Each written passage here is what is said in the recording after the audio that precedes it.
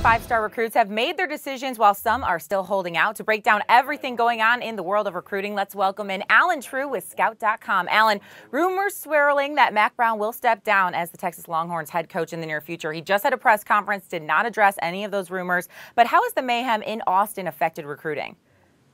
I think so far it's a little bit too early to tell. I think the recruits are just waiting to see what will happen. We had some analysts speak to their commits last night, and the prevailing opinion with most of them is that they grew up as Texas fans. Texas is where they want to be. A lot of kids from in-state, and I think those kids will stay. A couple of them have said they would be disappointed if Coach Brown left, and they would want to wait it out and see who is the next coach if he does indeed step down.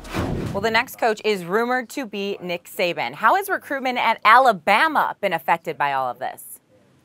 So far, it hasn't been affected too much. Again, I think it's a little bit early, and it is just rumor right now. So I think maybe kids just have one eye on it just to make sure that nothing really happens there. But so far, again, it's just a wait-and-see approach for most of those recruits. Okay, well, speaking of Alabama, earlier this week, we saw a four-star recruit who had previously committed to the Crimson Tide make the switch to Auburn. Allen, now that the national title stage is set between the Tigers and the Seminoles, are recruits leaning more in their direction?